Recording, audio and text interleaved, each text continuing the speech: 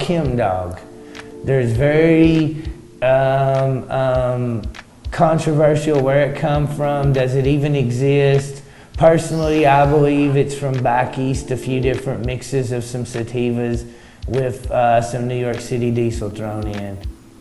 I've seen 50 different strains called that. I've seen 40 people claim to have bred it, and to me it really doesn't exist. It's Bigfoot. I hear about it, you know, you never see it. You're always one day behind it. It was just there. There's several strains that I call Bigfoot, and that is one of them.